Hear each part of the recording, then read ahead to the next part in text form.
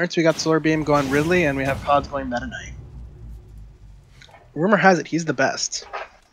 3, 2, 1, go!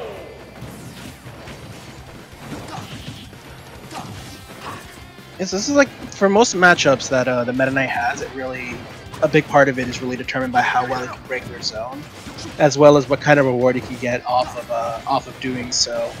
Metaknight has some like really good combos. Depending on which character he's fighting, he can. Ooh, baby! I was not sure if he was gonna make that back. I know he can like recover from the bottom of the stage, but I was not certain if he was gonna make that one.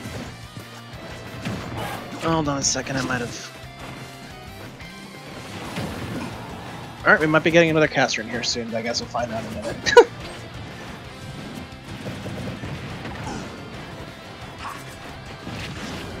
Alright, so SolarBeam doing a pretty good job of keeping CODZ off the stage. This is actually one of the points where Ridley's strongest, is that he's an excellent character for kind of staying on the ledge, staying near the ledge and keeping people from recovering. Metaknight has multiple jumps, but his airspeed's not the greatest. This might kill! Yep, he wasn't able to mash out in time. 130%, almost pretty much guaranteed death from anywhere on the stage when you get grabbed by Ridley's side beat.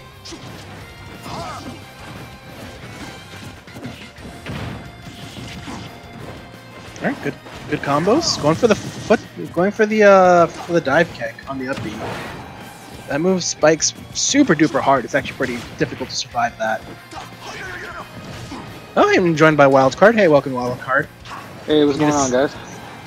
Not much, not much. Good, good. Oh, good, I'm able to see the match on your end. That's a good thing, so that way I'm beyond the way. Yep. We have technology now. Nice, nice. Actually, give me 1 second so that way I can see it on my desktop, because the camera on my phone is not that good. But I will join in on my desktop. Oh, nice. Yeah, SolarBeam with a solid full stock lead. CODZ has to kind of find a way to kill SolarBeam super early. You'd expect with Ridley being such a large character that laddering would be pretty easy, especially because Ridley is very light for a heavy, or for a large frame character. He's actually lighter than Samus, which is very surprising to a lot of people. Actually, never mind. I can actually see the match pretty well from my phone. Alright, never mind. You're good. Alright, we'll do what you need to do.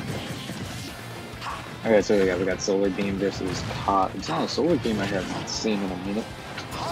Yeah, SolarBeam's been entering a lot of our events, but he hasn't really had that many breakout performances. I think the best he's usually done is like top, oh baby, like top 17, or top 17, top 25 is usually how well he does. Yeah, he does fairly good in the recent Wi-Fi ratings. Oh, he's gonna get him with that back air. Yeah, he's definitely like, Ridley's definitely the kind of character that's really tough to play competitively. If you're solo maining him, because he has a lot of matchups that he's really kind of weak against. But you know, Metaknight's not really one of them. Like he can kill just as well as Metaknight can. Yeah, he could definitely kill Metaknight pretty early. He's got some pretty heavy hits, but he does have big hurt boxes that can make him a pretty decent combo for Metaknight, especially with his multi-hit aerials. Yeah, no, he's in that weird superposition between being like huge and also being super light. Like the other characters that are there are Rosalina and Mewtwo. However, he's not anywhere near in length either of those characters, but he's still like far lighter than most characters his size are. Yeah, but you still gotta feel bad for Ridley because it's like he's lighter than Samus and he's got that big hurt box. He's got that big chungus hurt box, so it's just he just has a hard time, man, making it in the meta. But for the people that have been really putting in the work with Ridley, I like watching good Ridley play. Yeah, Ridley is he's definitely 100% a glass cannon. He's not as much of a glass cannon as Rosa or Mewtwo tend to be, but he is definitely in that kind of archetype because he does a crazy amount of damage and he also like has super punishing huge moves that he can use, and he has really good like ledge pressure. Like a lot better than most characters his size do. Absolutely, you know, definitely those fireballs are a good edge guarding tool, and definitely his forward smash is one of the most devastating in the game. So when Ridley players try to Yeah, they try to predict a neutral getup, and Ridley is just charging that forward smash. Oh man, they're in for a rude awakening. You know, CODZ is trying to find a way to kind of get in. I think the biggest issue CODZ has been having is that he doesn't really know how to deal with. Oh my goodness. Oh wow, that was a good read. Yeah, it seems like CODZ hasn't really figured out how to deal with the way that SolarBeam's playing the mid-range, because that's where Metaknight tends to be the weakest.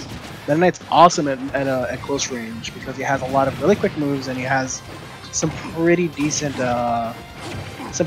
pressure tools against most enemies, but at mid-range he's really weak, especially against Ridley, who has very strong mid-range.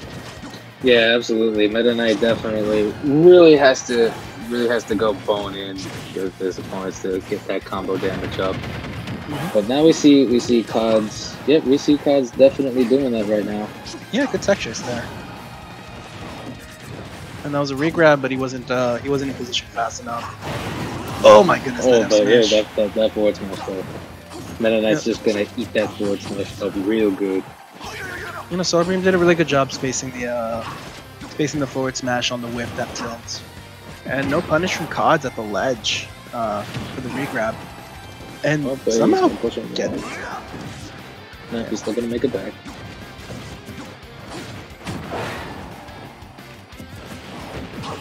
All right.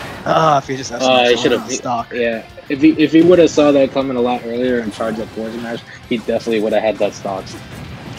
I don't think so. I think SolarBeam honestly messed up his angle and was trying to go for the he ledge. probably. Yeah, I don't think CODZ was probably expecting SolarBeam to come down from that angle.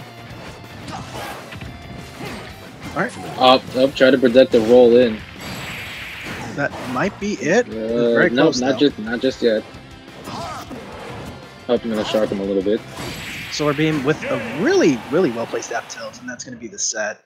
Yeah, very nice place at F tilt to catch the jump. All right, let's see who we have next. I'm just looking at the bracket from my end. We got some killers tonight. We got Beast. We got WebJP. What else we got? This is a much less top-heavy bracket than I'm used to seeing for our weekly. Honestly, we have a lot less players that would normally be seeing, like the heavy hitters. I think we have Skew. We have Skew who had a good run at this past Monday's Fusion. Really nice. Good for making top 8. Good for them. Actually, I think he also made top 3, I believe, in that Fusion, if I'm not mistaken. We have Hayes as well. Yeah, so we got some